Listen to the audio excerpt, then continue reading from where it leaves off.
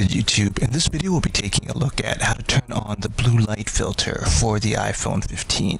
This will work for the iPhone 15, iPhone 15 Plus, and iPhone 15 Pro as well. If you like this kind of content or find this kind of content helpful, leave a message down below. Don't forget to subscribe, and thanks for watching. So if you'd like to give your eyes a bit of a break and turn on the blue light filter, thankfully it's pretty easy to do so on the iPhone 15. The first thing you want to do is actually jump into your settings. When you're in your settings, you want to scroll down and you want to look for display and brightness. This is usually below control center and above home screen and app library. After you hit display and brightness, you want to scroll down and you want to look for night shift. From there, you want to turn night shift on and you can hit manually enable, and this will turn on the blue light filter.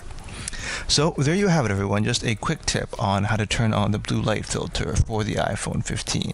If you like this kind of content or find this kind of content helpful, leave a message down below. Don't forget to subscribe, and thanks for watching.